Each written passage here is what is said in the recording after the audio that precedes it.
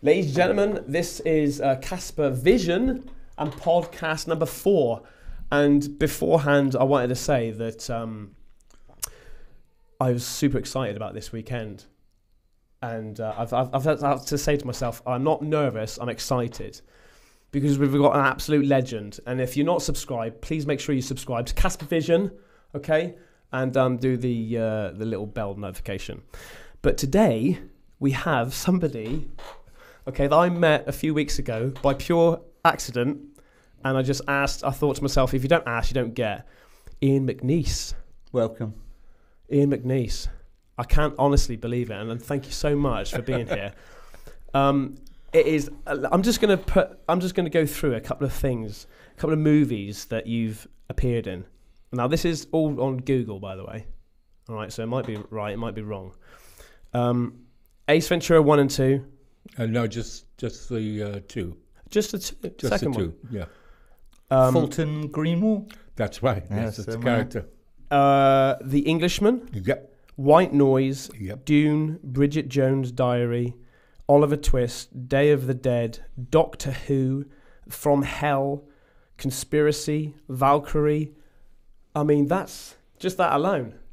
There's probably a lot more. Oh, there is, mate. There's like, what? Off the top of your head, how many movies do you think you've been in? I have no idea, but I think when I look at IMDb, I think there's about 130 entries from various TV shows and films and that. Do you remember every single one of them like it's your baby? No, I don't. But I mean, really? No. But I'm extremely fortunate. I mean, when I first started out, I thought to myself, will I get a theatre job from job to job? So I had no idea that it would turn out like this. Incredibly fortunate, really am. Well, because before we started recording, I said to you, I found out something about you, and you're looking nervous now. I am. But you did acting school in Taunton? Yes, I went to Taunton School in Somerset from the age of, I was in prep school, at phone school first, and then Taunton School up until the age of 18, and that's where I got the bug, because they had a wonderful drama school, a drama club there. Yeah. And that's what I did. I did play after play, and my O-levels and A-levels went out the window because I concentrated on my plays. And that's where I got the bug. I absolutely loved it. What was it about it you loved? Well, the fact that, I don't know, my very first play I ever did was about 8 or 9, I think it was. And it was at phone school, and I'd just been to America with my father, who worked for Eli Lilly, which is an American drug firm. We'd been in the States for a year. I came back, I had an American accent. Really? I was 8 years old, and there was this play they did, and I auditioned for it, and I got a tiny part. I was a little Roman soldier on the stage with all sorts of other Roman soldiers. We were all in a line. Yeah. And there was about 8 of us, all with little spears, all standing like little Roman soldiers. And I fell asleep, as the character fell asleep like that. And I woke up, and they'd all left, and it was just me on stage. And someone walked by, and I said, "Gee, Buster, which way did they go?" Yeah. And it brought the house down. And that laughter that I heard for the first time, a whole auditorium full of laughter laughing at me, I was sold. Nice. And it was that moment on that I thought, this is what I want to do. I want to be on the stage and make people laugh. Well, see, I have, it's the emotion that you got from that. I sort of have the same sort of thing. And without going too deep, basically, when I was younger, I think that, I say I'm not going to go too deep, but it is pretty deep. But I didn't have a particularly great relationship with my stepdad. I was like fighting for attention and things like that. And he didn't really treat us very well, us kids. So in school, I was just like the class clown. All I wanted to do is to make people laugh. And then, of course, my nickname became like Jim Carrey. Yeah, because I just used to just act like him all the time. Okay, cool. And then also Lee Evans, which I know that you've worked with him too. So Lee Evans, I tended to just pick up on different traits and different things like that, and just molded me. And I used to get my mum and my brother and sister. I used to say, right, sit down, and I used to get like chairs all by the lounge. I used to act in front of them and stuff. It was something that I always wanted to be, because it made me feel so good hearing people laugh and You know, That's it. It's a drug. Yeah. It really is. And this is why I think my YouTube channel has just grown as well, is because I've got that passion and I just love making people laugh and entertaining. So, but the reason I say about Taunton is because I used to live in Bridgewater. Oh, really? Well, it's so close, isn't it? Yeah. Yeah. So when my mum and dad got divorced, I moved when I was 3 years old. I moved to Bridgewater, so I used to go to Taunton quite a bit. Yep. And then, of course, when I was 17, I moved back to Newquay. Yeah. But that was when I saw that, I googled it. I was like, "What, really?" Yeah, I saw that as well. Yeah, you did. Yeah. Well, what was interesting about it, my best friend, who I was at school with, was a Welsh guy called Christopher Munker. Right. And we were best friends. He joined the school when he was about 15, 16. And years later, he directed me in a film called The Englishman Went Up the Hill and Came Down the Mountain, which he wrote. No way. And we were best friends. And so we did that together. Wow. How So awesome that was that? pretty cool. That is cool. Yeah. And talking about, you just drop in a few. I've just wrote some of these people that. Again, this is from Google, and I've had to double check on some of them.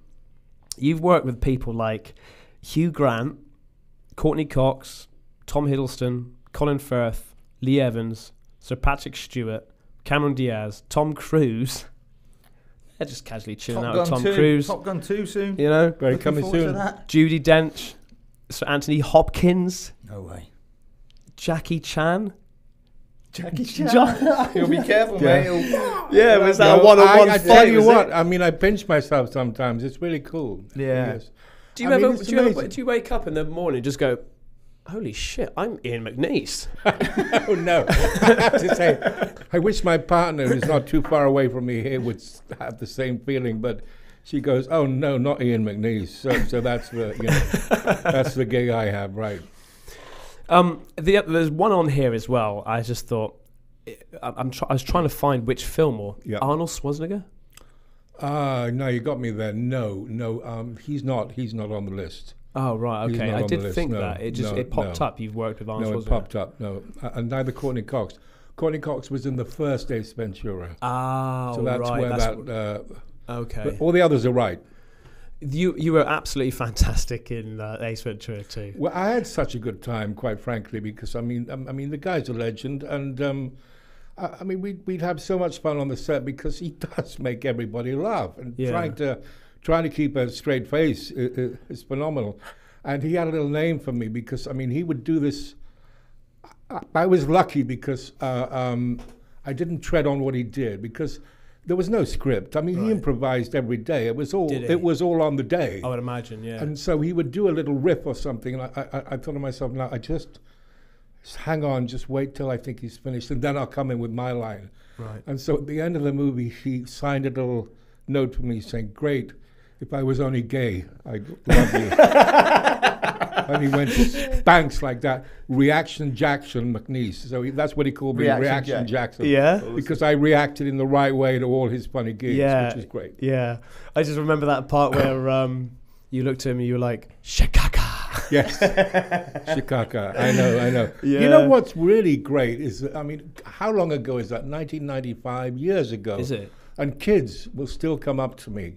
Kids will go, "Chicago." Oh, really? Yeah, which is really sweet because they're, 8 or 9? Yeah. And he was born when we made it. Well, that's all about, I think that's the mums and the dads saying, "You've got to watch this film. Yeah. You've got to watch this film." Yeah. You know? It's a legendary film. It's, Yeah. it's up there, isn't it? Yeah. Yeah. I was going to ask as well, because obviously you're in Doc Martin, which is season 10 now, right? Season 10, that's right. Yeah. And I hear through the grapevine this is going to be the last one, isn't That's it? the final one, absolutely for real. I mean, people say, is it really going to be the last one? And it is, yeah. Yeah. I think what's happened is that the producers realize that they've gone everywhere they can with the storylines. And I think they plugged that will they, won't they for so many times now with Louisa and the Doc. So I think they've reached the point. And Martin also wants to end it on a high as opposed to letting it drift and get not so good. It still plays to 9 million people, so it's like it's incredible. It's It massive. really is, yeah. It started in 2004. That's right, yeah. That's mad. I remember seeing the first episode of that. Really? Yeah. Wow. Ben's memory's amazing. Is it? My memory's terrible. He always tells me stuff and he's like, remember? I was like, and I can't remember. Your memory is amazing, especially about films. Films, you like, yeah. I don't know how you do it. Not anything else. I don't know how you do it. Yeah, like music, no, it's always films. It's always films, yeah? Yeah. Sentences and phrases. So could you be an actor yourself? I would love to be.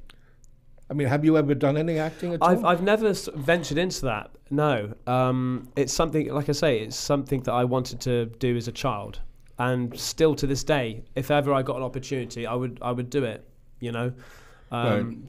And the thing is, I was going to ask you as well, because obviously you're doing a series and then you've been to Hollywood and all this. So what's the main difference, do you think, between movie making, you know, the high-end AAA, you know, blockbuster movies, and your, Doc Martin series? It's time. It's time, because what happens with television is very quick. I mean, you do probably about, with Doc Martin, you're doing about 4 or 5 pages a day. With movies, you're doing maybe 1.5 pages. I mean, it takes so long. All the lighting setups take so long to do. And so, because it's on a big screen, all the lighting has to be, it takes such a long time to put everything around. So it's the time. And what was funny on Jim Carrey's set was that it would take about 2 hours to turn around. Yeah. You'd do everything one way, then you come around the other way, and it would take about 2 hours. See, most people go back to their trailers and have a cup of coffee, or they read the magazine or something like that. Jim Carrey would stay on the set and entertain all the people that were working. No way. He'd be doing Proper funny walks, he'd be doing jokes, he'd be playing musical instruments. He never stopped. He was on it for 24 hours a day. Wow. And you know, because he's gone what people call woke now, hasn't he? He's just, obviously he was this, basically this jumping bean, wasn't he? Yeah. Constantly, all the time. Yeah. And then the last few years, he's sort of grown this beard, and he's very much more calm. I think, because I used to watch a few of his interviews, and he said, basically, I was morphed into a character that people wanted to see, you know? And then afterwards, he's just like, you know what? It's not me. So now he says he's just trying to be himself. That's interesting. Yeah. And he obviously mentioned something about the Will Smith's smack. Yes, he did, didn't he? Yeah. Yeah, he said. He said he wasn't happy with the audience and with Will Smith. And with Will Smith himself. I mean, obviously. Yeah. But the Academy too, the way that they handled it on the night, he wasn't happy with that, I don't believe. No, not at all. That's what I hear. But what I was going to ask you about that as well is because there was one thing that he said which I thought was actually really quite, I don't know whether it's true, but it was his opinion and I sort of respected that. And I understood what he meant. He said, we're not the cool guys anymore. We're not the cool gang. Referring to the Hollywood superstars. Oh, right.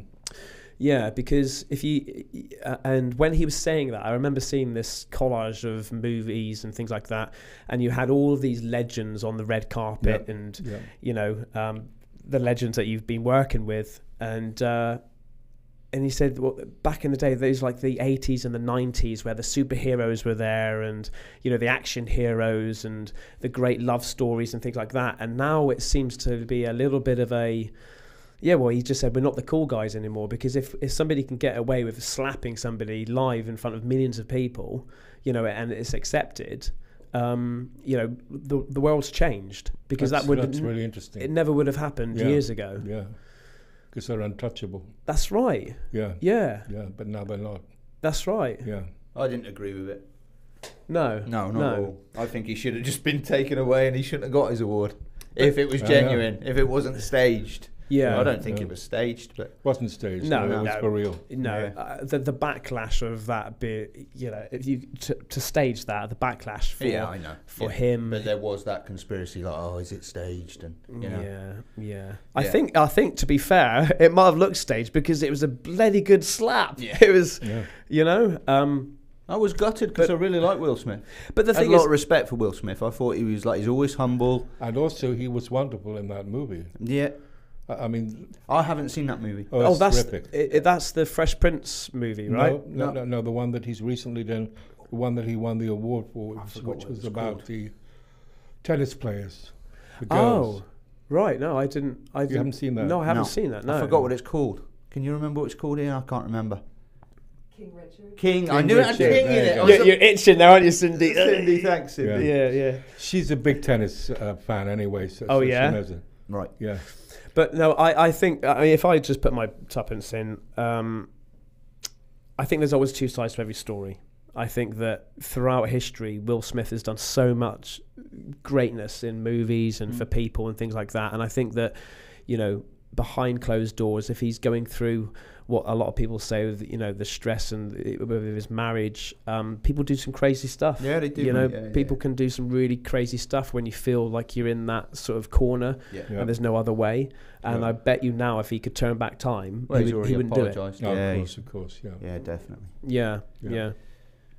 But I've got this. I've got it over here as well. Talking about that, actually, you've been on the red carpet. Yeah. A few times. A few times, yeah. What's it like?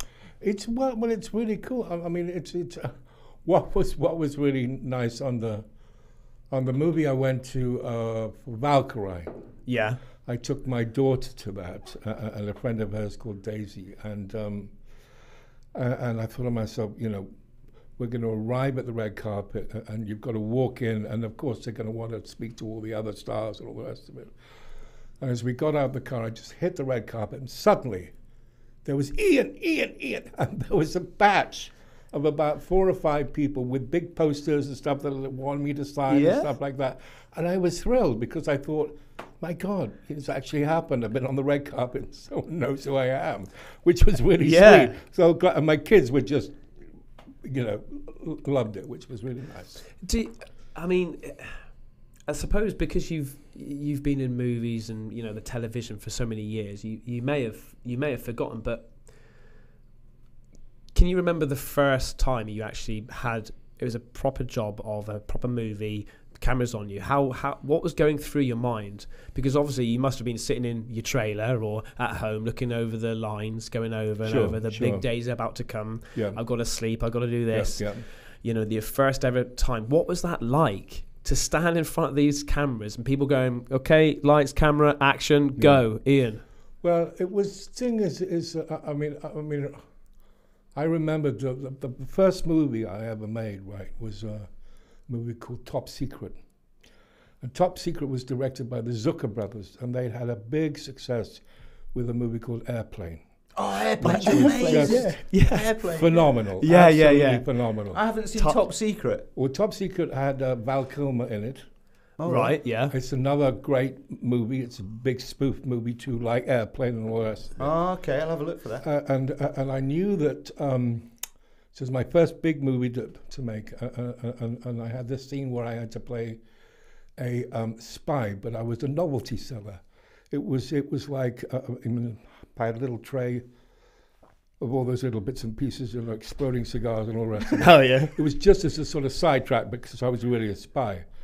And the first time I had two nights. I had one night where I turned up to do one scene, and then I had the big scene the next day. So I turned up for the scene the night where I knew I was going to get shot. It was just going to be me and all the rest of it.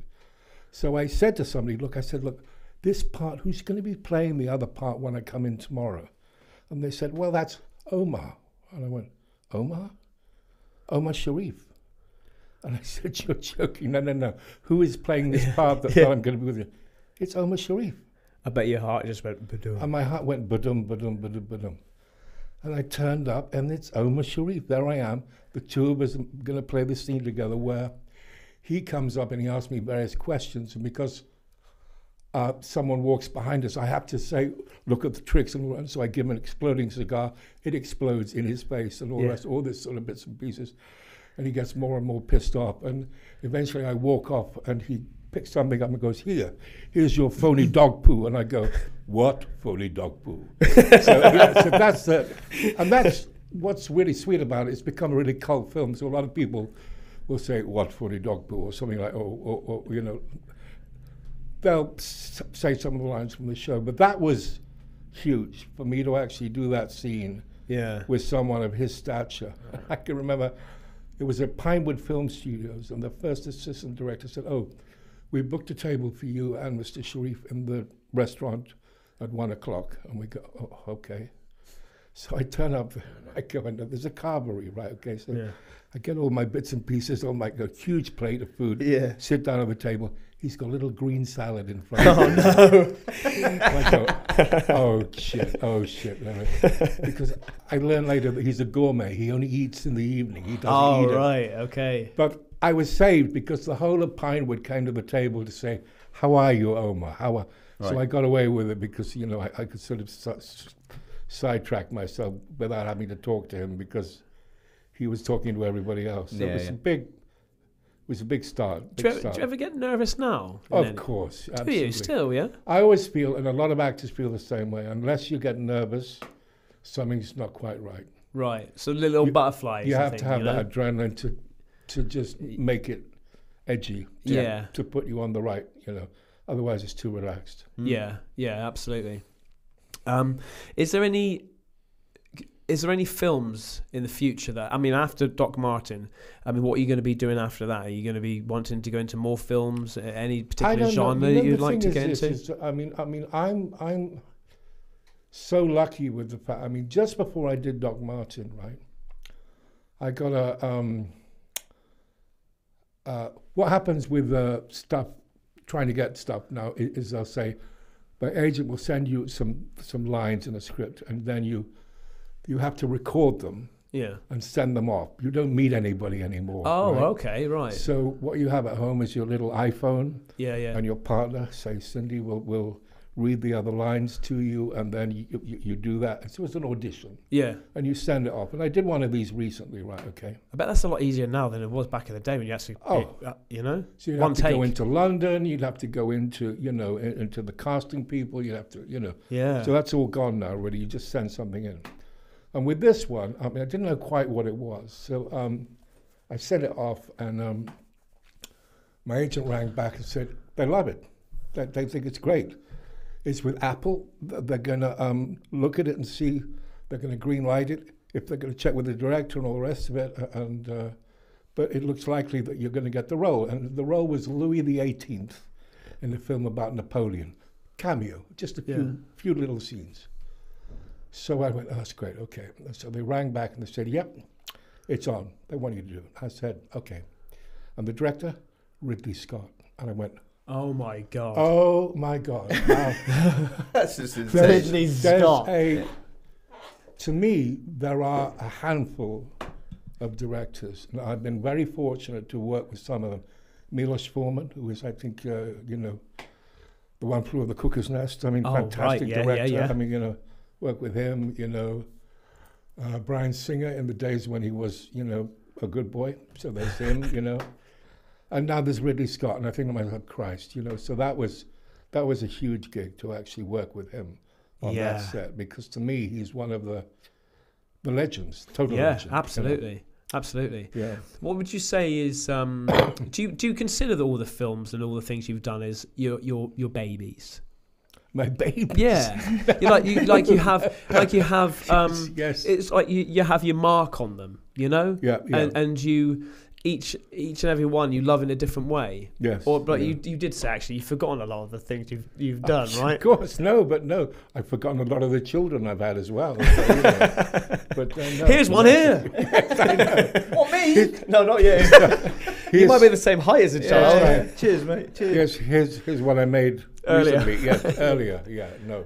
Yes, no, babies they are. It's true. Yeah. Yeah.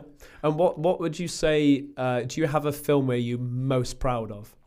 Conspiracy is one of the ones that I'm really proud of. And the Conspiracy was an extraordinary thing because it was absolutely true story about a conference that took place in Berlin called the Wannsee Conference, in which about 15 people sat around a table and they discussed the Jewish question during the war.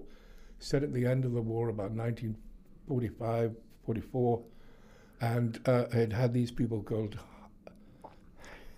Eichmann, Himmler, who was sitting at the table and all the rest of it. And one was played by Kenneth Branagh, another played Stanley Tucci.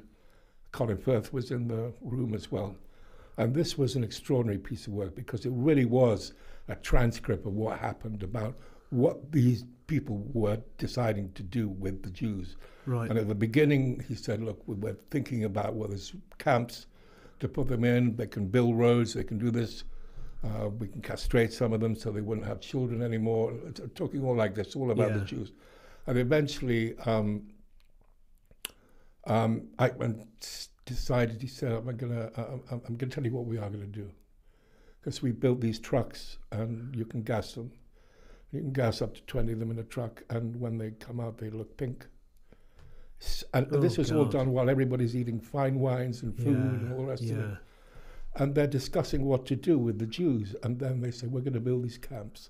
And all of you are going to have something to do with it. And my character was called Klopfer, and he was deciding what to do with the food for the camps. It's ridiculous. And just all these people. And he said, no, I want you to burn all the notes that you made, all the transcripts. And there was one transcript that had been kept in a briefcase that was found and used for the story of the film. Wow. And it was word for word what they decided Really? to do. Absolutely. So that was really great. I mean, to actually make something that, impactful, right? Absolutely. Yeah. I did actually see a clip of that last night. You and Colin Firth going back and forth, back and forth. That's wonderful. It was I will really, remember you. Yeah. That's very chilling, where Klopfer turns to him and goes, I will remember you. There's a lot of views on that there as well. I can't remember off the top of my head, but I remember seeing a lot of views on there. Yeah. Yeah. No, great story. Yeah. And Branagh, it's one of the best things he's ever done. Yeah. He was phenomenal. We had 6 pages of dialogue in one go, Right. with the cameras, because we weren't moving. We were sitting around a table, so the cameras were on you, and he was word perfect for 6 pages and had so much dialogue. Really? Phenomenal. Just amazing.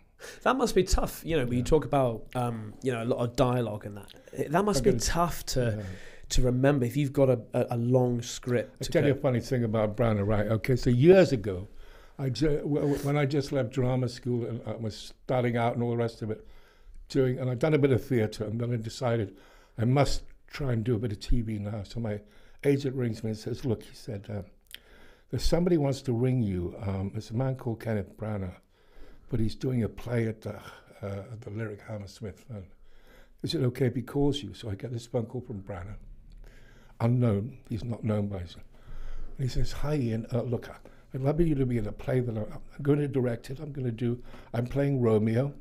It's Romeo and Juliet, and I'd love you to play Mercutio and the Friar. And I went, oh my God, hang on. Because the two parts together, you're never off the stage. And the only way that you could distinguish between the two is to have a hood as the Friar and the other as Mercutio. And I think to myself, God, that's a lot of work. And I said, and how much is it? It's 150 quid a week. It's at the Lyric Hammersmith. So I go, okay, well, I'm going to have to say no, I'm sorry. So I turned it down because I knew I had to start. I had just had kids and I had to earn money for the family, so I turned that down. Go forward a few years, and my agent rings up and said, oh, you've had an offer. I said, what's that? He said, well, it's for Kenneth Branagh. It's at the Riverside Studios, where he's doing a 12th Night. Paul McCartney's doing the music, and he wants you to play Toby Belch. I said, oh, great, that's great. How much? 150 quid a week. I go, you know what? I'm gonna say no. Now, if I'd said yes to one of these, I would have been in every Branagh movie he's ever done, because he is so loyal. Right, okay. Yeah. And I said no. Do you regret that? And it was of course I regret it. But on the first day of Conspiracy, when he looked at me and I looked at him, he just went, hi. Got ya. Yeah. So that was a very interesting time. Yeah. You said about, your theatre and that, because it's, at the end of the day, it's all acting, but I suppose it's all so different, right? The theatre. Of course, yeah. Every single marker, Am I right in thinking that when you do theatre, it's the same show continuously week after week? Absolutely. There's no change because you rehearse the play, and that's what you do every night. And yes, and sometimes for years. I mean, wow. At the RSC when I worked there, I mean, you'd be doing in repertoire, so you weren't doing the whole thing. You weren't doing the same thing each night, but you'd be doing plays for a year. Yeah, I would imagine one of the most difficult things about that would be, obviously the first few times you've got the passion, you've got the the loudness, and you've got to love what you're doing. Yeah, and then absolutely after the first month goes by, you'd be like, the feel of it. That you've got to keep it going, haven't you? And then what happens is that someone like Judi Dench will have games with you. So there's a very famous thing that she did with Macbeth, right? Which was she said, okay, I want everybody to they have to have a red dot on their face or somewhere about them that you have to see. And so they put them on the ears. Right. And when they walked on stage, she would have to look for the red dot, just to keep her mind going. Okay. And this one person was talking to her and eventually went, and it was on the top. Oh, yeah? And she laughed out loud. Right. Yeah. So that's Brilliant. what I mean about funny time. Where did she put your dot, Ian? Exactly. Yeah, that's good. Do you have any sort of things that you do before you go on stage or anything? Oh, like that? I'm a total and utter, absolutely. Yeah, I mean the whole thing. You've been wearing the same pants for 30 years. Yeah, absolutely. Lucky pants, all the rest of it. No, there's a whole ritual that goes through getting dressed in the same way. Getting this, going through voice exercises, leaving because you get a tannoy system where it tells you that it's time for you to go to the stage. So you wait for that, and then you go out at a certain point. You reach. Absolutely, it's always done in a line. Quite superstitious, totally superstitious. Yeah. Yeah. Have you ever broken one of those rituals? Oh, and then being on when the camera says action, you're like, I haven't put my socks on back to front. Yes, I'm sure. I mean, there must have been.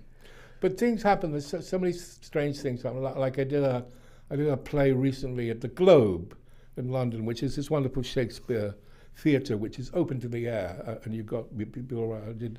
I was Cardinal Wolsey in a play about Henry VIII, and at one point he has this really sort of heart-rending soliloquy where he talks about his doom and gloom because he's fucked up. Well, he's been a bad boy, let's say that. And so I'm standing in the middle of the theatre because there's a gantry that goes out from the main stage, 1,500 people, and you can hear a pin drop as you go through the soliloquy, and suddenly this titter starts to happen. People start to laugh, and I'm a little nervous about what it is. And I turn around and I see on the stage, on the chair, there's a blackbird that has flown in from above, a blackbird.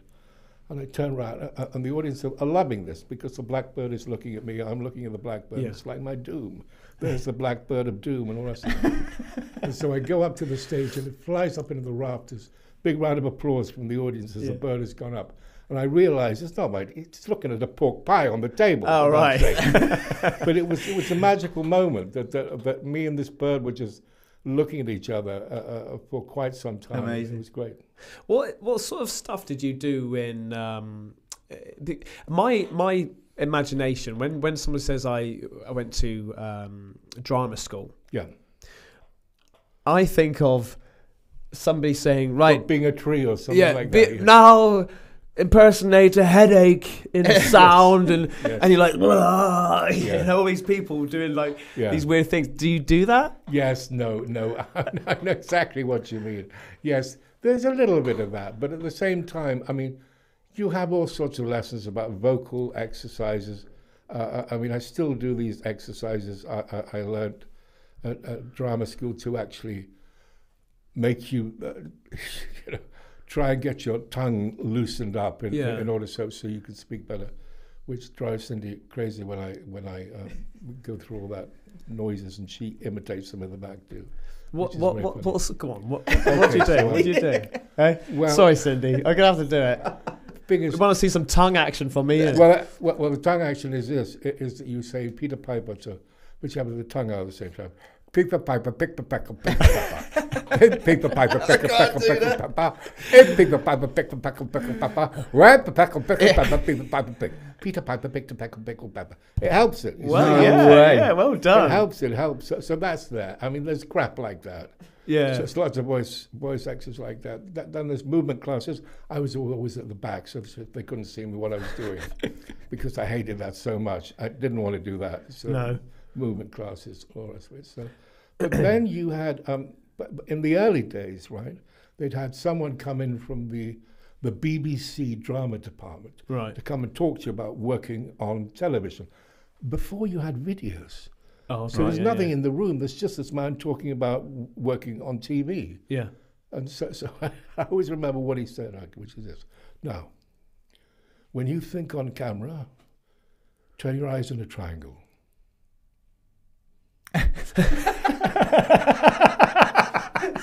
For real. It's so true. And he was absolutely for real. I'm going to remember that one. I know. I'm thinking. And I remember that ever since. Think with your eyes in a triangle. Ian, can you just express that you're thinking, please? Yes. Yes. That's it. There you go. I know. Very funny. Oh, God. And do you think that...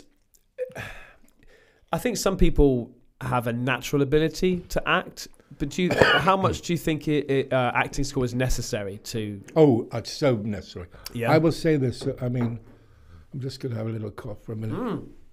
It's so true, mate, because, like, I have so much respect for actors because they have to think about moving their eyes in a triangle while still acting, you know?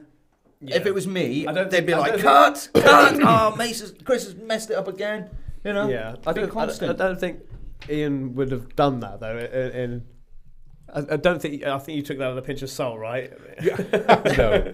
The thing about it is that people, a lot of people in the past have contacted me about their children who want to become actors, and I will say the same thing to them.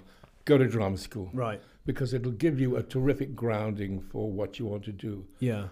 All that funny stuff about, sort of be a mouse, be this, be that, that's fine. You get a chance of actually putting productions on. You get agents coming to see them. You get work with other people and improvisation too, because that's one of the things that I loved about drama school, because I have a knack for improvisation. Right.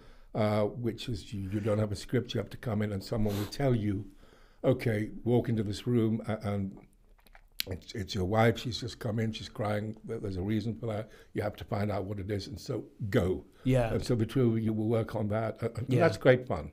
I would imagine improvisation would be good for, raw emotion. Yeah. Instead of, quite strategic, this is what you need to do, X, Y, Z. There's a film I did called Nativity 2, which was my kids love that film. That's so good. That is so good. Films. Now that is all improvised. Is it? Is it really? That's amazing. All those films, I think there have been three or four. They were all improvised. Amazing. That's what the director wanted. Yeah. That on the day when we actually filmed them, that was us improvising. What was his decision? Do you know of to go just purely down the improvisation route? I think she just liked that idea, and she liked what people could do with it. And in fact, I think she chose people in audition. We had to go in and we had to improvise in front of her, and I think she picked people that she thought, because not everybody can do that. So she picked a good bunch of people that could do it. Yeah. I have to ask, one of my most famous actors that I absolutely adore is Michael Keaton. And you worked with him on White Noise, didn't you? I know. And what a joy that was. Oh, my. What's he like, actually? Absolutely. Did he go, could not have been... What? Did he say, I'm Batman? Yes, I know. No. Do you know what? I mean, he is... What is so strange is for someone who...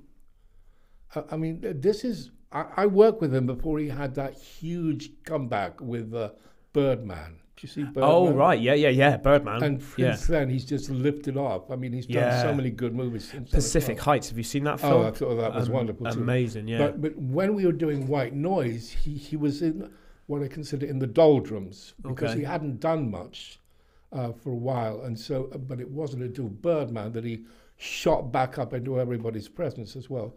So when we were working on White Noise, he was very quiet. Really? He was very quiet and very You're just saying that because of White Noise? No. Pleasant, but just very reserved. Right. Certainly not an extrovert. Okay. Was very quiet on set, and so yeah. Wow, because he did stand-up comedy, right? Yeah. You would imagine it totally opposite, wouldn't you? But whether he was going through some traumatic experience at the time, or whether he was, whether his marriage wasn't going very well, or I don't know. But during that whole period that we shot that film, he was very quiet and it was a quiet set, very quiet, reserved set, very quiet time. Yeah. Is there much difference between making a movie in America and in the UK? There is, yeah. Is there? And the big difference is it's called craft services. And I'll tell you what this is, right, okay, because they have the most wonderful snacks. Oh, nice. They will have truckloads really of wonderful things for you to go and get. Milkshakes, burgers, whatever you want during the day, as well as the catering that they have, for breakfast. There are these trucks. That's one good thing about America services. is food. Isn't it? And there, and I was in heaven when I was making Ace Ventura. Right, okay. This guy would come up and say, "You want a Coke float?" And I didn't know what a Coke float was. Well, it's Coca-Cola with ice cream in it, and it's a hot day. You want one? I said, "I want 3. Come on." and he was wonderful. Do you remember his name? Louis. He was called Louis. And Louis for me was the man from heaven, because his truck was just... And my kids that came over to watch the show, and they knocked on the trailer, Jim Carrey's, and he opened the... What is it, the Von Trapp children? What? A few of them there, which was... It's your gag as well, I remember, but he too. But no, I mean, Louis was phenomenal. Just phenomenal. But in England... You're lucky if you get a biscuit. You know what I mean? Really? Yeah. They have, on the set of Doc Martin, there's soup in the morning. They bring a bit of soup, and there's, in the afternoon, they might bring a sandwich or something like that. There's catering, obviously. Yeah. But that's what I mean about craft services. No Coke floats. No Coke floats. No Coke floats. And of course, so that is, I'm being facetious about that, but the other difference is obviously money. Yeah, they have so much more money and so much more time to make these films. Right. Yeah. So it's basically like a tight budget. Yep. I say not a tight budget, but you need to be on the money every single. You do. Whereas in America, I mean, certainly, maybe things are changing now with Netflix and all the rest, because all the big studios are now having to pay lip service to all these Amazons and Netflix. This is what I came up with a question yesterday. It was about Netflix and Amazon. And do you think it's like having a detrimental effect on the film industry? I don't think so, because what they're doing is there's so much more work. Yeah, but is it more rushed work, or I seem to? It's like, for example, Adam Sandler. Yeah. I used to love Adam Sandler, but now he seems to be... Wedding Singer. She did The Wedding Singer. You did The Wedding Singer? I did. Oh my God. I love that song that he sings to her on the plane. That's amazing. Cindy, we're going to have to get you on, Yeah. Oh, no, you'll have to put the camera on her at some point. I tell you will do. No. We'll have to have you back. Yeah. But yeah, Adam Sandler seems to be in a lot of Netflix stuff now. And I think it's almost overdone. Yeah. That's why I thought about it. I don't know. I think he's great, but he just seems there seems to be a hell of a lot of films I don't think he's been in, and it's like every few months there's another one. And I don't know. I think that. Are you big fans of Marvel? Oh, absolutely. Ben is. I'm a superhero fan, but nowhere near as much as Ben. Yeah, Marvel and DC. Yeah. Love it. But I think with Netflix, I think it's more the case of. I think every actor has that, it's like anything. It's like with my YouTube channel. Sometimes 1 month the views will go up and then they'll go down and they'll go up and really high and then they'll start dropping. It's like I think people have acting. He might just be in this bubble at the moment of where the need's there, the ideas are there, and 6 months down the line you might not see him again for. But another... it takes the specialness. It takes that away from it for me. With Adam Sandler, I used to love watching his movies, but now he seems to be in everything. It just takes that. It doesn't seem special anymore. Right. Yeah. Sometimes less is more. But Netflix, there's a need for it, and people don't have as much time these days, do they? You know? I tell you what, Netflix. I think Netflix is great. I've loved Netflix, and the budget they must have for movies. But they do. It's huge. Yeah. Well, they just put their prices up, haven't they? Yeah, Netflix. I mean, I think that the movie industry. I think it just evolves, right? It just it has to. It used to be television that we watched. Now it's more of a streaming service, and a lot of it's YouTube, and I think, and then it was VHS and DVDs, Blu-rays, and now they're sort of becoming obsolete because you can just stream these things now. So it's just a easy, convenient way, I suppose. And you think also the money they're saving, not doing all the videos and the DVDs and all that sort of stuff. It's just all on digital. What about live stuff, Ian? Have you ever done anything live? I know theatre and stuff is live, but yes. Well, I mean, I suppose we recorded for video at the Globe, which was Henry VIII. So that was done live. Yeah. Right. Yeah. So that was done live. That but must. I don't think I've done anything on TV that's been live. No, but sometimes like a series will do like a special live one when they EastEnders. Oh, like EastEnders every Christmas. Version. I think that's great. Yeah, I think it's great because you get it is fun. You said about your vocal training that you've done. Have you heard Ian's Churchill? Yes, I have. Yeah, in Doctor Who. Yeah, I have. Yeah, it's amazing. I mean, first of all, you looked amazing. You look like Churchill, definitely. Properly looked like Churchill, and you sounded just like him as well on Doctor Who. What do you mean I sounded like Churchill? Is that what you're saying to me, boy? Yes, yeah. I'm saying that now. Yeah, I've got an amazing voice. It's great. But that must have been so to I suppose when you have these different roles that you have to, you get asked to play. When Churchill came up, you must have been, holy shit. Well, it was quite interesting because what happened, like I said, I packed up doing theatre for many years because it paid badly. Yeah. And I had kids and I had to, but years later, I got a phone call from my agent saying, you've got an offer. Oh, I said, that's great. It's the National Theatre. I said, well, look, I can't do that. Hang on. It's to play Winston Churchill. And I said, really? In a play about Harold Macmillan, Jeremy Irons is going to play Harold Macmillan, and they want you to play Winston Churchill. And I went, you know what? Now is the time to go back into the theatre. So after 17 years, I stood on the stage of the Littleton Theatre, crapping myself on the first preview as Winston Churchill, and thought of myself, and it was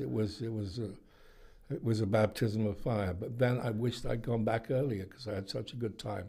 And it was the casting people from Doctor Who and the director came to see the Churchill that I did there. Wow. That's how I got offered it on Winston, on Doctor Who. Do you think a lot of your career is a little bit of, and please don't take this as offence, but luck about who actually sees you? Without a shadow of a doubt. I mean, luck is a good percentage of how we get on in our lives. Yeah. Yeah. Well, I mean, how I met you. It was funny actually that was unbelievable when you rang me. Yeah. He rang me straight after he met you because we were just starting up the podcast. Yeah, I was with the family just walking down Port Isaac, and I saw you outside the shop. And at first, I didn't recognise you, but I saw you. I was like, I know that face. And then when I heard you speak, I was like, I know. What's that from? And I went into the shop that you were sat out. I remember you came back and you looked me up online or something. Well, yeah. So I went into the shop, and my wife was just getting some bread or something like that. I was looking around, and I saw your face on all these chocolate bars. I'm like, Yes. of course he's in Doc Martin. Yeah, so that's when I went out and I sat next to him. He was, he was just all calm there, collective, and just chilling out in the sun. And so we had a little bit of a chit chat, didn't we? And then I walked down and I started Googling. I was like, holy shit. I was like, Nancy, my wife, I said, look at this. Look who it is. Look at what he's been in. Oh my God. And then I went down to the bottom, just where there's a little bar down the bottom, an outside bar. Yeah. And the moat. That's right, yeah. And my wife and her mum and dad went off to the loo, and I thought I'd just have a quick pint here. And as I got a pint, I heard this. Excuse me. I looked to my left, and someone says, "Caspersight." Yeah, they obviously recognised me. Wow, that's great. Yeah, and I was like, "Oh, hello, mate." So I started chatting to him. I was like, my chest was out. I was like, "Yeah, been recognised again," And then I walk up to the hill to say, I've got to ask him to go on the podcast. And there's a queue of people literally huddled around wanting a photograph with you and everything like that. Literally one after the other. I'm thinking, well, I'm not quite an Ian McNeice yet, but... That's great, though. But yeah, it was... What does it feel like? I mean, funny enough, I was in Truro the other day and I was buying some T-shirts and I went past this butcher's. Someone doing mince, and he goes, I know you, Caspersight. I was watching you last night, and it feels amazing. But what's it feel like for you when you get just bombarded over and over? I tell you what, the thing is. I mean, I was in I was coming out of a cinema, a supermarket once, and this guy comes to me and goes, "Hey," and I go, "Hello." He said, "How are you?" And I said, I'm great. How are you? He said, "It's been a long time." And I went, well, how long do you think it's got to be 10 years. I said, "Well, where was it?" "Construction." He thought I was a builder years ago. Oh, really? That was one of my favorite ones. Another one was this. "Oh, God," he said, "you're so good." I said, "Thank you." He said, "No, God, that series you made, it was fabulous." And I said, "Thank you so much." I mean, cracker. I mean, just... Cracker, that was brilliant, that was brilliant. I know. Was it Fitz? No, it was... That's right. It was Robbie Coltrane. Yeah. That was his... But that's the thing. When you recognise somebody and you don't know, you can easily get it wrong, can't you? Yeah. You saw Ian, you recognise him, voices, But when the penny dropped, so when I saw Ace Ventura, I was like, oh my God, how did I not just see that straight away? Because I remember as soon as I saw the Ace Ventura, I remember, and I told you when we were sat on the bench, the part where Jim Carrey just doing drums on the trees, and then he slaps the back of your leg. You're like, "Oh, Mr. Ventura." It's very funny, but my legs are getting a little bit raw now. Yeah. But do you like I say, asking again, but does it get to a point where you just go, just leave me alone? I really want to. The thing is, I mean, I always look. I mean, I've been very fortunate to actually use. I mean, quite frankly, Port Isaac is very special because it's where it's made. So people are coming to come down. Mainly people have seen the show, so they'll know who I am. Yeah.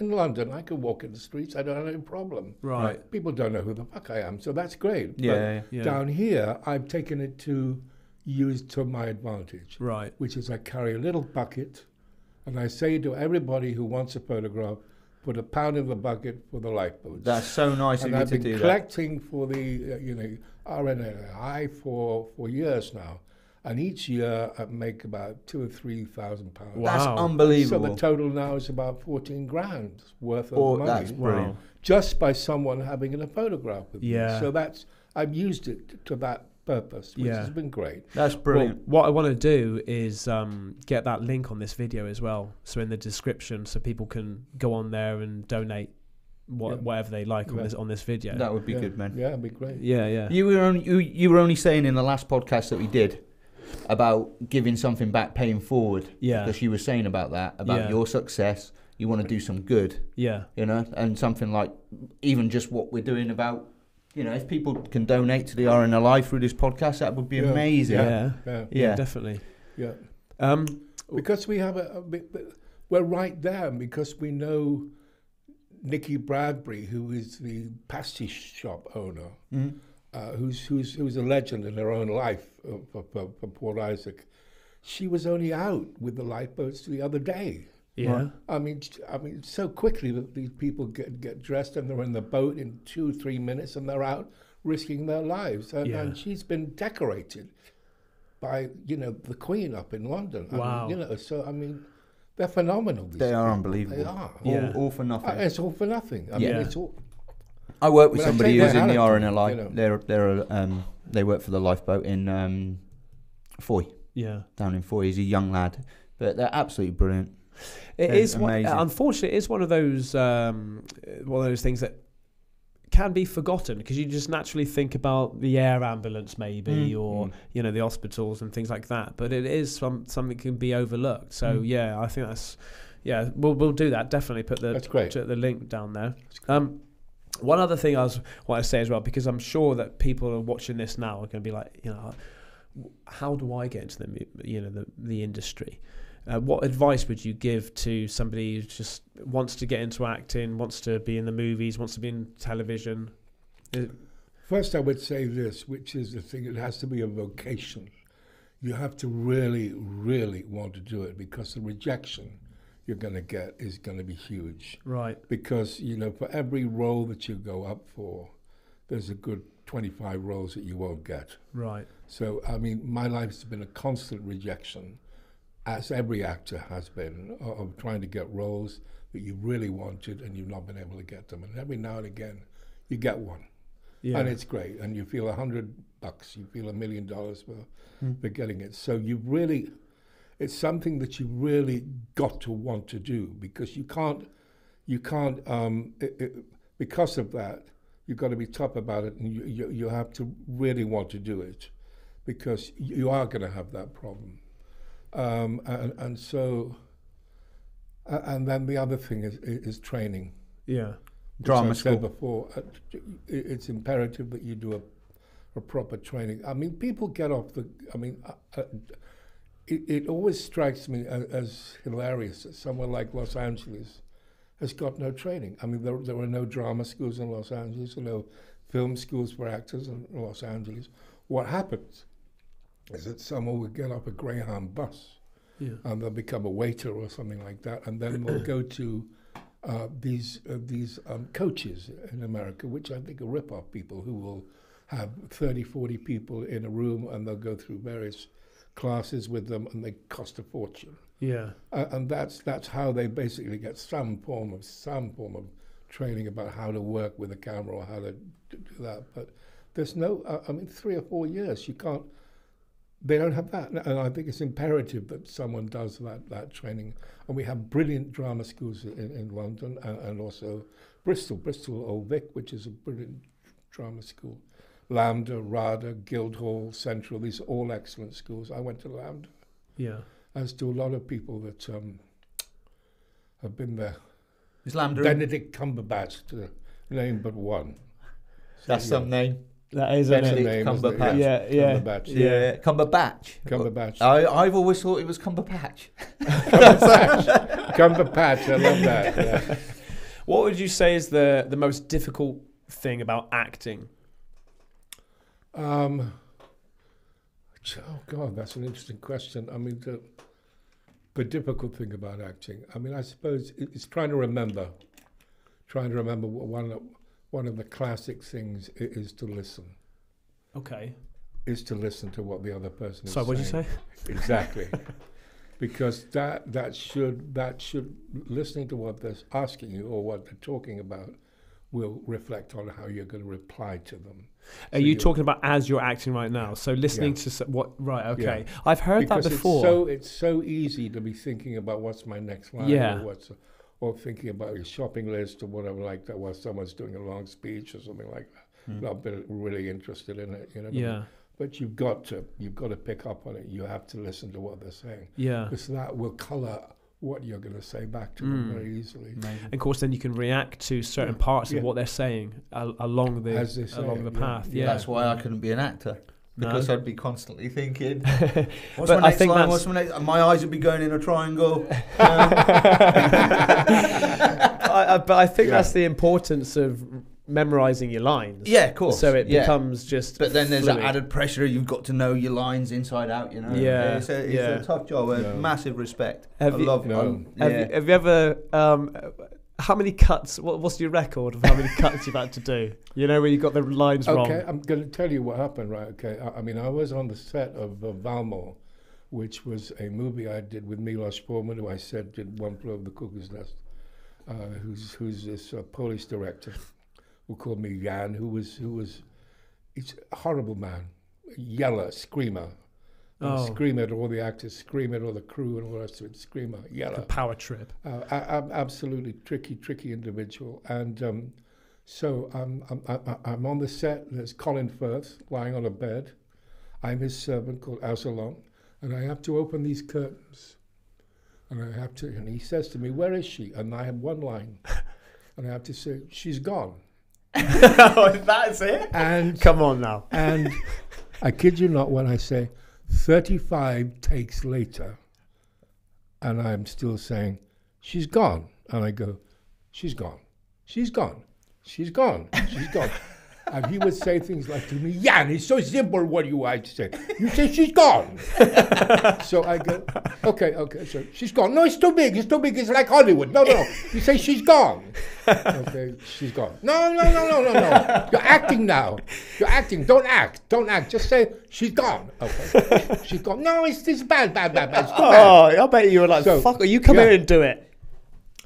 So I think there was at one point where the crew are looking away from what I'm doing because they're so embarrassed.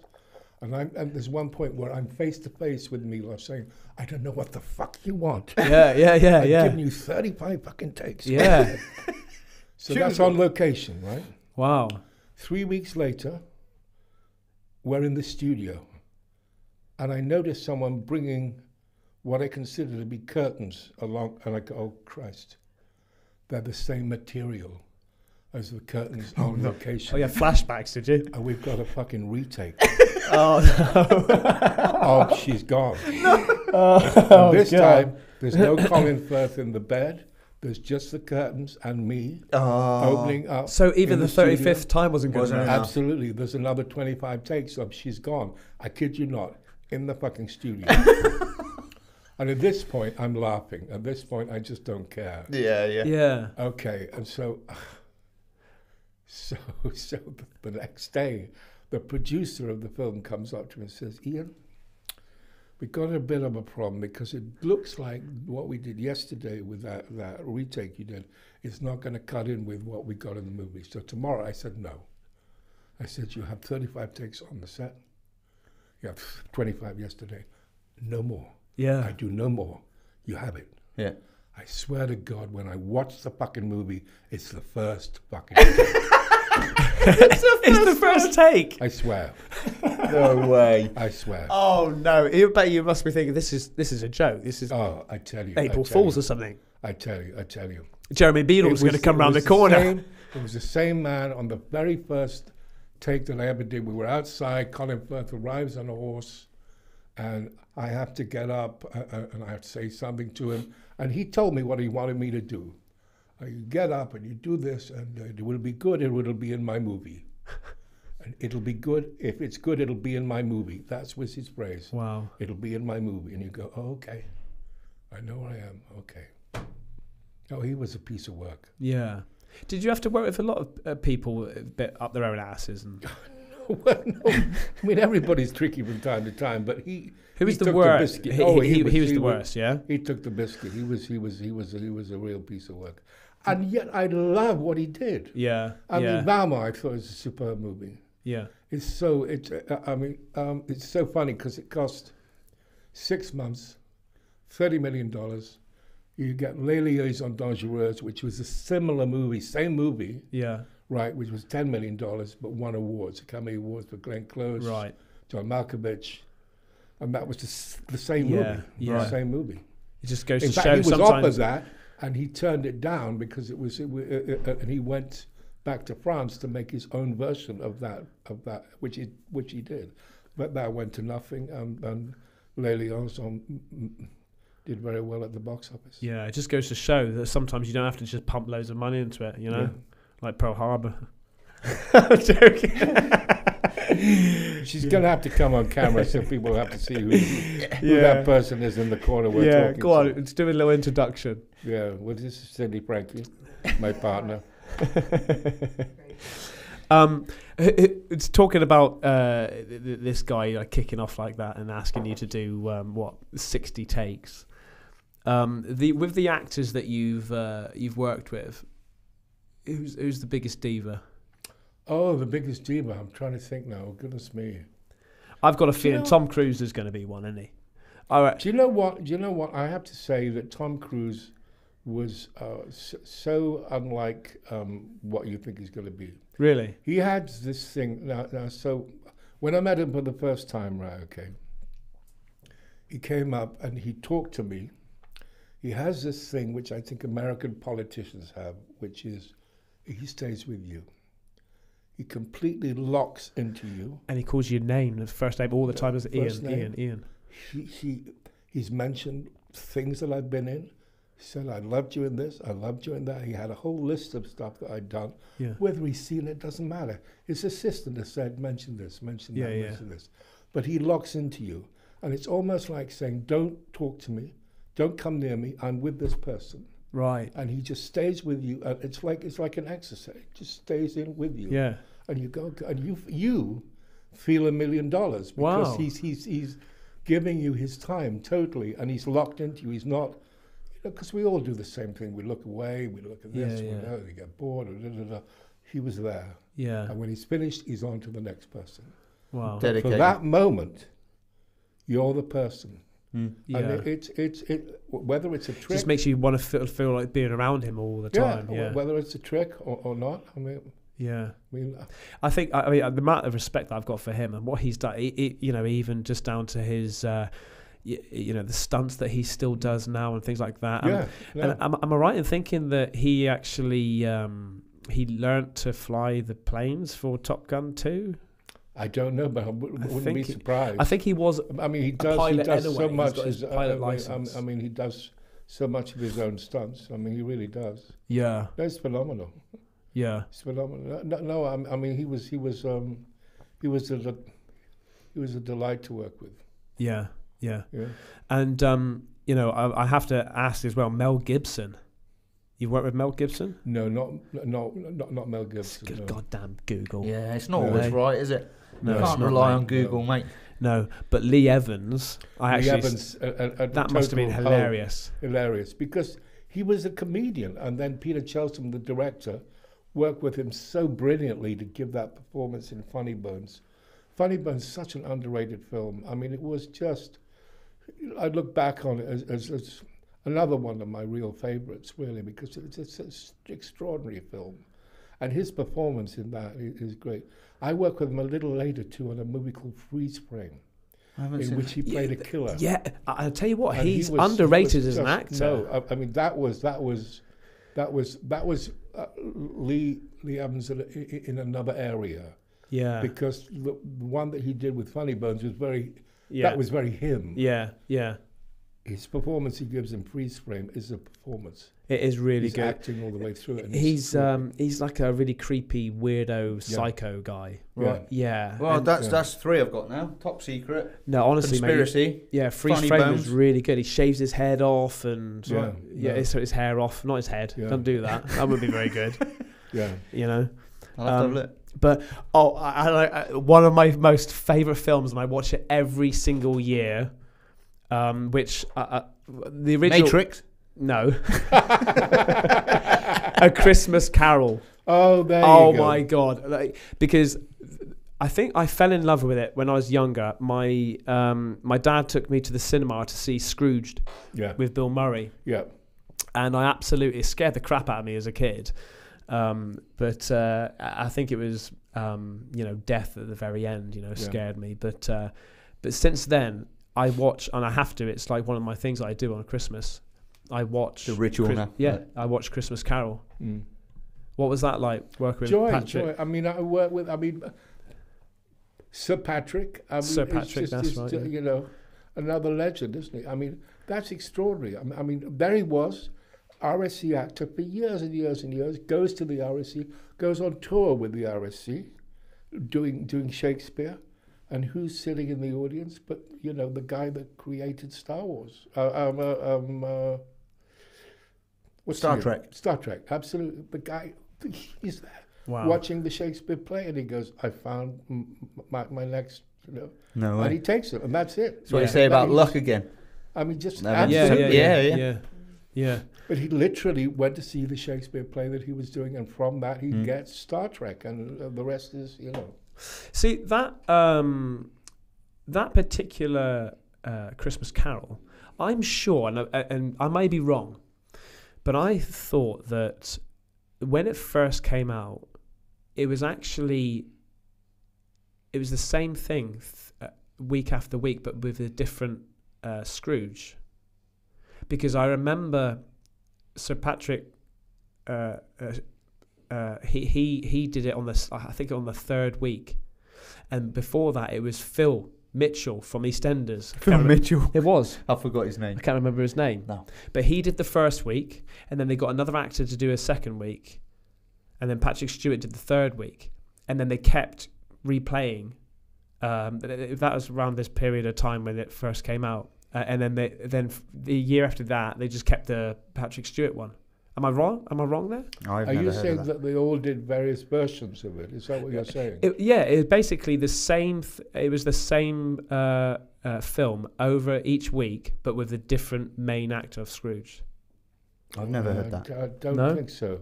No? No, it was the one we Unless made it was just the one-off. Right. Okay. I don't think any actors were involved in it apart Because from I Patrick do Stewart. remember. I mean, that must have been a dream that you had, a dream sequence that you had. I think, maybe. Phil Mitchell? I don't Yeah. Yeah, I know. But also, we have to speak about Johnny Depp Johnny Depp. and bless And his Amber Turd. Oh, we've just been watching. Hey. We spent the last few nights watching YouTube. We've been glued to it with Amber, and Yeah. last night we were watching Johnny. Wow. My wife's glued to it as well. Is she? Yeah. And every time she's come home from work, every day this week, straight on it, looking. Right. Yeah. Well, I have to say that Jim Carrey and Johnny Depp have got a similar thing. They have the same thing. They hate mornings. Oh, really? So I experienced both the same deal. On the set of Jim Carrey, I'd be, picked up at 6, go through makeup in the trailer, 8 o'clock. 9 o'clock came, still in the trailer. 10 o'clock came. At 11 o'clock, I'm thinking, well, they must be doing something else. And then he wasn't turning up. All right. Still sleeping. He would turn up when he wanted to turn up. And he would turn up at maybe 10 o'clock, then he'd go through makeup, and then eventually we'd get on the set. 12 o'clock, 11 o'clock, a huge amount of time wasted. Yeah. Yeah. And I'm thinking to myself, Jesus Christ, this must be costing them a fortune. Mm. And I'm thinking to myself, what the hell, if they put the time on the end, that's more work for me, that's great. Yeah. But he wasn't turning up, and eventually one of the producers summons up enough courage to say to him, look, Jim, is there any chance that you might be able to come in a little bit earlier so we could go? And he turned to him and he said, and I was on the set when he said this, he said, do you want an opening weekend of $40 million? Because I can give you that. And he did. Ace Ventura broke records when it first came out for the opening weekend. Wow. Of $42 million, and it never happened before. No way. And now it's that's bird feed compared to what they get now. Yeah. But that's what he gave them then. But it's true, and Johnny was the same. Really? Didn't turn up. Didn't turn up. He's We sleeping got all on day. the set. I think on the day. I only had one day with him because it was a short scene inside. Oh, okay. I played this morgue attendant throwing up and being sick and drunk and violent, and so. But yeah. But did you get to obviously it's the one day? But did you get to talk to him a bit and get to know him quite a bit? Yes. chats and talks and all the rest of it. And I heard about him that he liked a bit of a magic cigarette at the end of the day. Oh, really? Yeah. But I mean, you say that. I mean, the producers and that brought up the courage to. I would be thinking, if these producers are paying them God knows how much money, they'd be like, "Oi, bang on, get out here now and do what you bloody you're told." I know. Do you find that quite a bit with the bigger people are, the producers like pussyfoot around? Totally, absolutely. They have to be, because the thing is that they. It's tricky, this, because I mean, in fact, that's why actors are pampered so much. They really are. Yeah. Because they're the people that they've got to go on and do the job and put it in front of camera. So you have to be, Without them, you've got nothing. That's but it. Actors are treated very well. I mean, spoiled to death with being picked up, being nice places to change, all the rest of it looked after very well. You want a cup of tea, you want a cup of coffee, all that crap goes on. Mm. But it's really because they are told that actually you have to do this because they're the people who are going to be very nervous, they're going to be people who have got to perform, so be gentle with them, be careful with them, and all that. So that's what they do. But you're right. I mean, they don't have the nerve to say, look, get in there. Yeah. Have you ever had your diva moments? Oh, I'm sure I've had a diva moment. We're throwing cups. I want this now. Yes, exactly. No, I've been, the thing is, I'm very fortunate with the fact that, I started out in theatre as an assistant stage manager, which meant I made the tea and I made the coffee for people and I swept the stage, did the curtains, all the rest of it. So I had very menial jobs to begin with. In fact, my first job was mucking out the coal house at the Fisherton Theatre in Salisbury Playhouse for the ponies in Cinderella. And I thought to myself, I can't get any lower in the theatre than shoveling the shit. Yeah. And it's all up from here. And that's what it was. And so having had that basic training, that kept me grounded in terms of, I was just fortunate with what happened later. Yeah. It's people that don't have that. And I work with people who are very, very snotty and not very good to be with on set and all the rest. Really? Like who? I can't give you Go on, we've got to get this viral. Got to get this video viral. I think it'd be really difficult. I mean, imagine podcasting with someone like that. Like Ian, you're so humble. It's so easy to talk to. Yeah. I was nervous meeting you. No, come on. No, I seriously was. I seriously was. Within 5 minutes, I was like, no, he's a lovely guy, and you just, Yeah.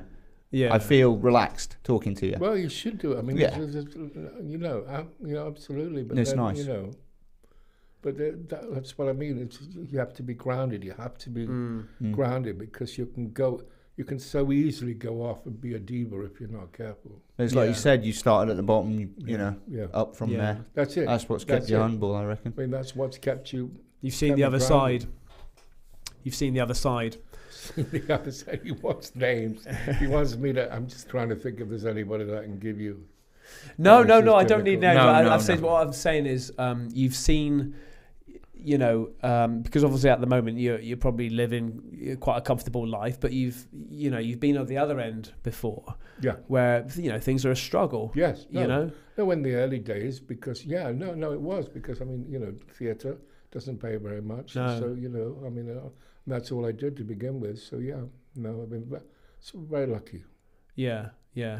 One thing I was going to ask you, being flown around everywhere, where is the nicest place you've been? The nicest countries. You must have seen a lot of places. Yeah, I've been very fortunate. I mean, strangely enough, I was talking to this lovely taxi driver who brought me in today, and he said that one of his jobs was he was in the army and he worked on the Falkland Islands, and I said I've been there. Yeah, because we made a film called The Ungentlemanly Act, which was a movie about the taking of the Falkland Islands by the Argentinians. Right. And I played the Prime Minister. Wow, that's a role and a half. Ian Richardson played the governor, and that was a good little movie. But it was strange to be on an island like that. Yeah. Which is when we arrived to make it, which was not so long after what had happened. that they just said, please don't go near any of the beaches because they're still mined. Oh Christ! So that was quite a sort of chiller, but that was an interesting place to have been there. Yeah. And done that. I made a lot of movies in Europe. Okay. It's so strange because there have been these countries that hosted movie making, and it started with Hungary, then it went to Prague, right, Czechoslovakia, then it went to Bulgaria. So I made movies in all these places, and then it went to Bratislava, and now it's back to Hungary again. It's like a full circle. Yeah. So all those places, because it was cheaper to make things, so I made Dune was made in Prague. Oh yes, yes. Yeah. Dune is another film you've been in. I mean, yeah, Dune. Christ.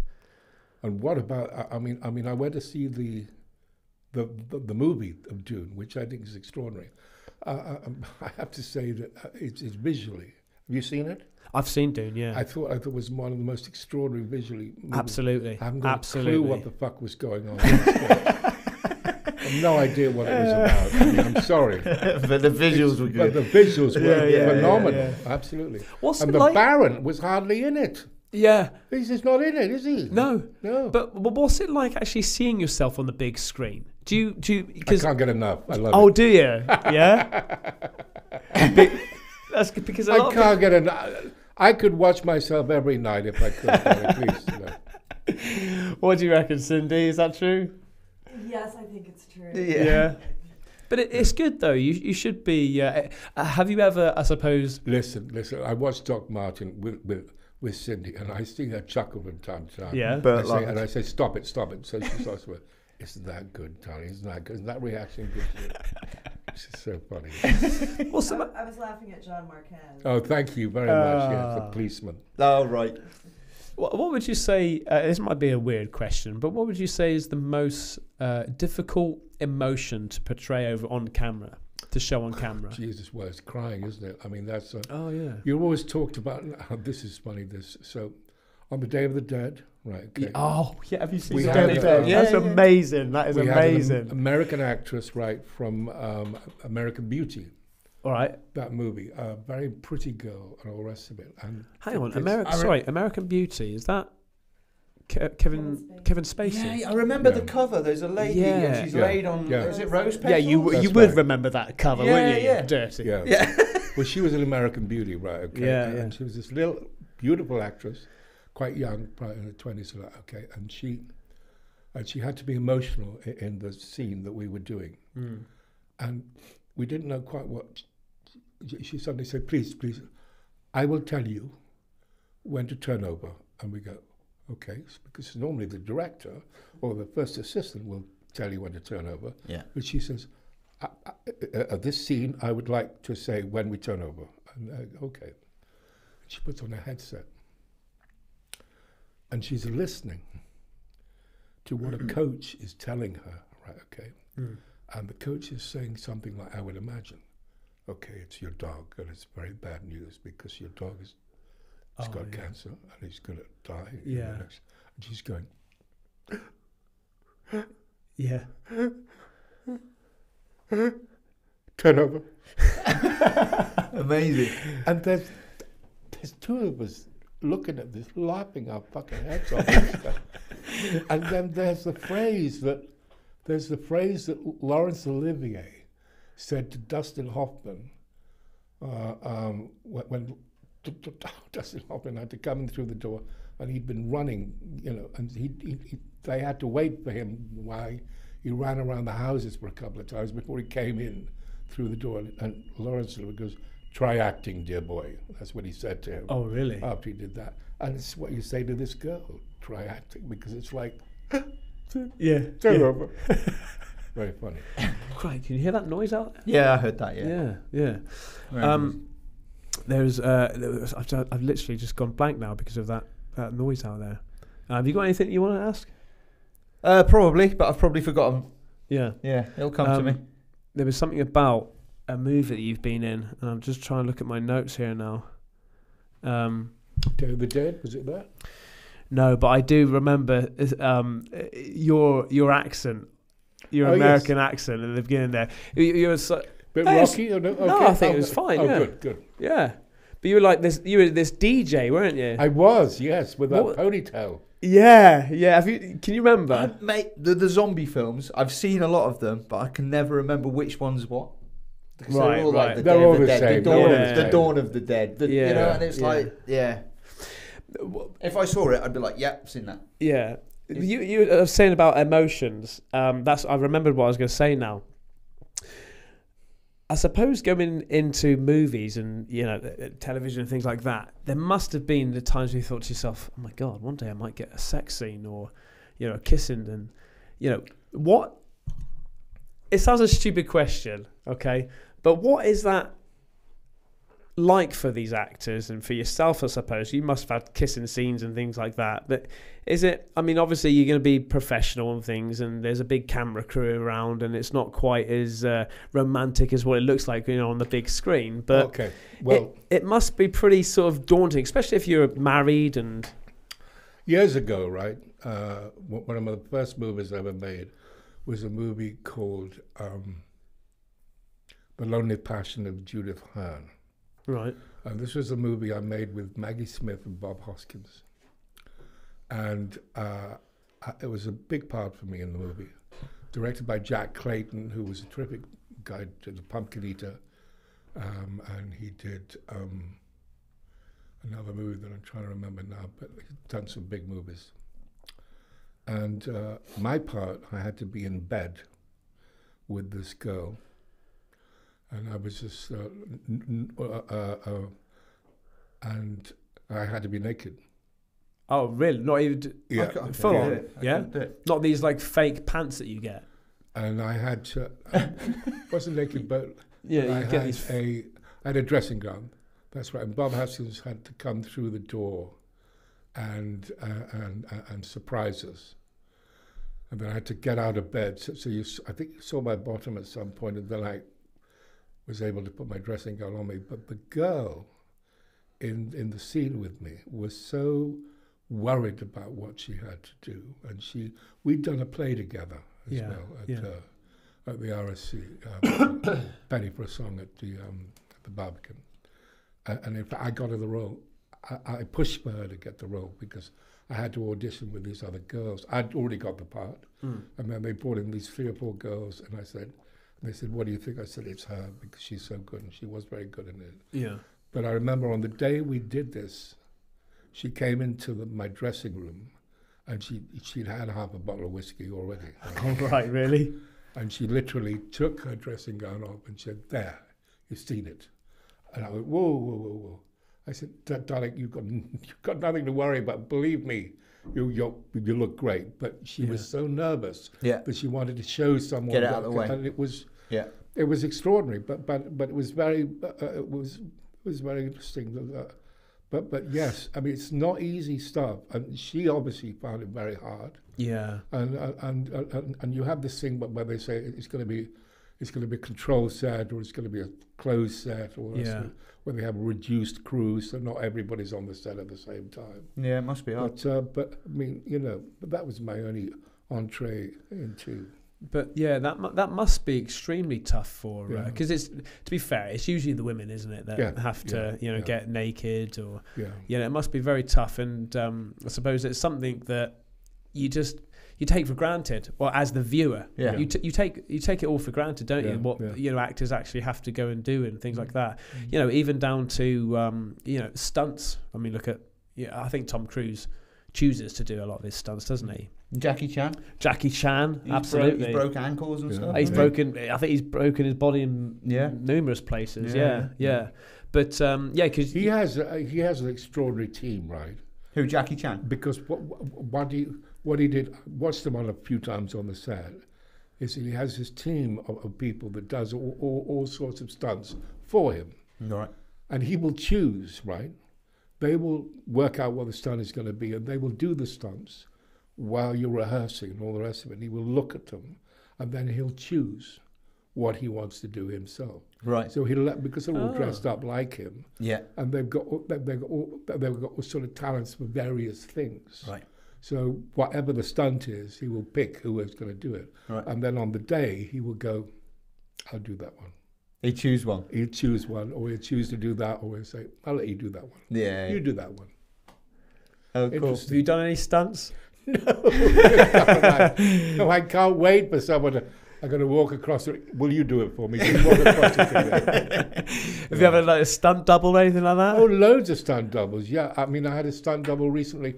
I had a stunt double on the Ridley Scott film. Oh, okay. Yeah, the guy turned up and he said, I've doubled for you several times. And I said, when? And so he talked through various shows we'd done together. And I said, okay.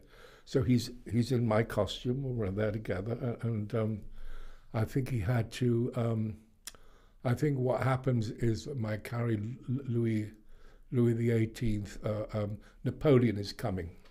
Right. Joaquin Phoenix is coming to the, so we have to leave the palace very quickly. So I think what they did was that there was a staircase going down, and they got one person either side of my stunt double, carry him down the stairs. Oh yeah. To the stagecoach, and so he's just, and I joined at the top.